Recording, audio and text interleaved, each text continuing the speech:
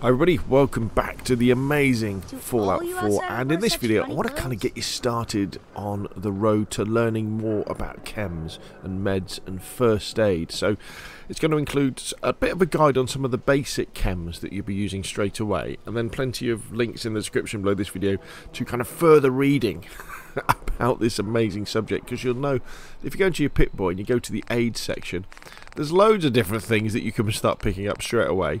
And most of them have different effects, and most of them as well have positive and negative effects as well.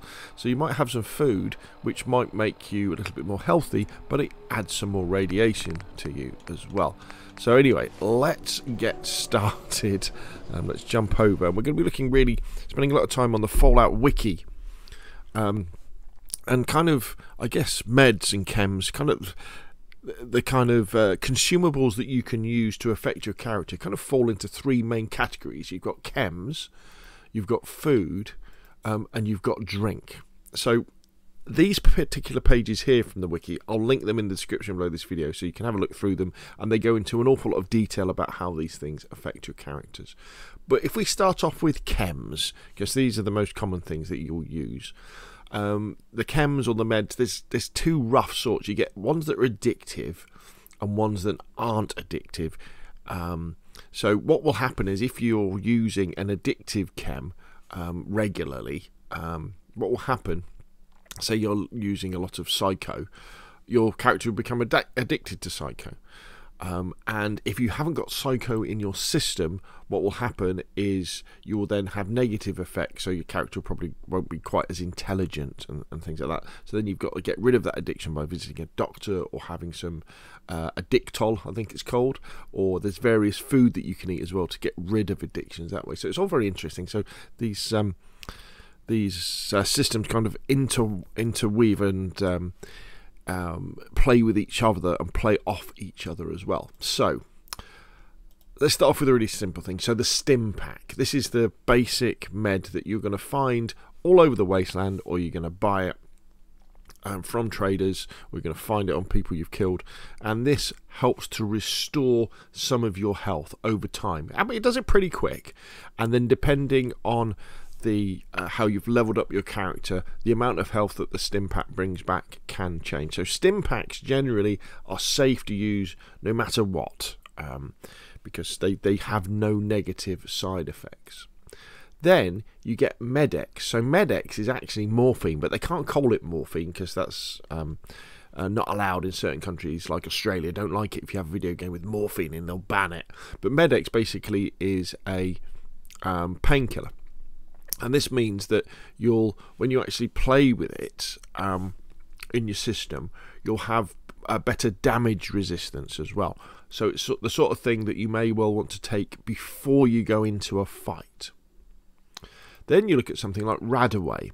So Radaway is what you take when your player gets radiation poisoning. So if we go back to the game actually for a second, you'll see, if you look at the bottom left hand corner on my HP, you've got all that green stuff, and there's that little bit of red, and that red is the radiation poison. So as I'm moving around the wasteland, and maybe I'm going somewhere that's a bit more radiated, or I eat plenty of food that's got radiation in it, or I'm battling enemies that have got radiation, or I go into water tends to have lots of radiation into it, I need to get rid of that.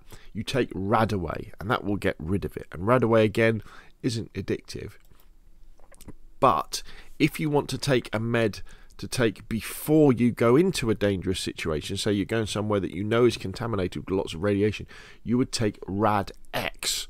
So Rad-X again prevents you from reduces the amount of radiation poisoning you will take as you go into a particular area. So again, so there's this whole idea of cures and prevention. Now mentats, these are very cool. You'll find these all sorts of different versions of these as well. But basically, these help the stats of your player when it comes to doing things like influencing other players and other things as well. So there's lots of different types. But if we go down and we can scroll down again, I'll link to all of these throughout the video I'll link in the description below this video. So ordinary mentats. Are most useful for characters with low intelligence and perception, as they grant a useful bonus for both of these special stats. The downside is that they are addictive. So and then we have great mentats. They will increase your charisma. So if you're about to have a conversation with someone and you want to influence them, you chew on some great mentats. If you want some berry mentats, these will increase intelligence and provide enemy highlighting. I think that means you could probably like crack higher safes maybe, or terminals better. And you've got orange ones as well. They only increase perception. So I guess that's maybe you could tell if people are lying or not, things like that. But anyway, again, the mentats is something you would take before you got into a situation. Again, they are addictive, so you might well need to get rid of that addiction at some point. Now, psycho, you'll find quite a lot, and this is again something you would take before you went into combat, or if you got into combat and you were like into having a little bit of trouble, you would inject yourself with psycho, which is a military drug. And basically what this does is this gives you more damage and more health as well. Let's see if we can find out the bit where it is.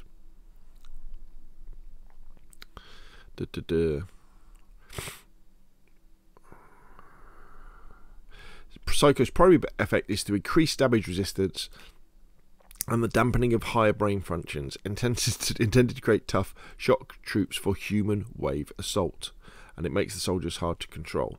So again, so you're going to have more damage resistance. I think you get better damage output as well with Psycho. Then you get Jet. Now Jet is really addictive, and Jet slows down time. It doesn't last for very long, so you would use this actually when you're in combat. You'd give yourself a huff of Jet. Time would slow down, and if you combine that with something like Psycho, they will kind of work together to help you do that. Again, Jet is very, very addictive, so make sure that maybe you're considering having some Addictol to get rid of it, or be ready to take a trip to a doctor's, pretty soon after, in order to make sure that you can get rid of that addiction. Then you have Buff Out. Now, Buff Out is a general purpose drug. Again, it's addictive, that gives your character more strength, increases strength, reflexes, and raises the maximum health. So again, this is something you would take generally as you're going along. You're thinking you're getting into a difficult situation, you would take some Buff Out. Now, after you've been taking all these drugs, you become addicted, you can buy Addictol, or you can make Addictol, and the idea of this is that this will get rid of your addiction, so you don't have those negative side effects of having withdrawal. It's quite expensive to buy, and there are certain meals you can craft that have the same effect. But if you've got one ready to go, if you've been in a particular series of hard combat encounters, or you've been using lots of Buff Out and Jet and Psycho, then a quick huff of Addictol should hopefully get rid of it as well. Now, going on to sort of curing health and improving your health, regaining health, purified water is a very good one. You can have dirty water as well, but purified water will make you more healthy without giving you any radiation damage. And things like Nuka-Cola as well. Although I think you do get rads off Nuka-Cola, you do gain a cap, so you get a little bit of money, is worth looking at. And the Nuka-Cola variants as well. So you've got Nuka-Cola Quantum. The stories behind these are really funny as well. Again, this will help to heal you more, but this one gives you quite a lot of rads, because I think it's got strontium 90 in it or something to give it that glowing blue colour. And although we've really talked about sort of pre-made meds and pre-made first aid, the cooking station in Fallout 4 is amazing as well, because you can craft different food. So as you're going around and you're killing animals, by all means take the meat with you and take the bits with you, the teeth and all that sort of stuff, and then when you sit down at the cooking station you can craft things. Now, depending on which ingredients and which recipes you've found and which level your character is, there's different things you'll be able to make, but quite a lot of the things you can make right at the beginning of the game replicate the things that the drugs do as well. So sit down, go onto the cooking station, and it will tell you what you can make. It kind of highlights the stuff that you can actually make at the same time, and look at the buffs and the negative things that particular meals will give you. Some food, you think that food would just heal you, but lots of it doesn't. Lots of it gives you special status effects as well, in the same way that mentats do and things like that. So have a good look at the cooking station. Like, for example, you can make like iguana on a stick, which, you know, which gets your health back. And then you've also got the chemistry station where you can make meds. So this is important. You can combine existing drugs you found to make even more different drugs. And what I'll do as well is I will link to this article as well, which gives you the 10 most useful chems to use or craft or find in Fallout 4 as well. So there we go. Hopefully that's given you a good idea of where to start. Stim packs are kind of your general purpose thing you're going to be using a lot. Radaway you're going to be using to get rid of radiation poisoning. Rad-X you're going to be using to take before you go into radiation areas, and then obviously there's all the other stuff as well. Remember, you can look at your Pip-Boy and you can go in and you can inspect stuff, and often it will give you an idea. So there we go. So yeah, it says slows time for 10 seconds. Doesn't, however, tell you that it's an addictive thing. Irradiated blood. So that, again, that's going to tell us it's going to increase our hit points by 50, but it's going to give us 20 extra rad, so we've got to be careful about that. Iguana on a stick. There we go. Health. I think it's health points, isn't it? So it's going to give us 40, but we're not going to get any extra radiation for that. So that is the long journey. Now, you don't need to know all this stuff, you know, as long as you're using like stim packs and Radaway, that gets you through most of the game anyway. But if you want to really delve into the crafting and the kind of the in-game mechanics of chems and meds and drugs and all that sort of stuff, then maybe this has been a useful video. If it has, hit like. If you want to see more of the same, press subscribe, and I will of course see you again soon.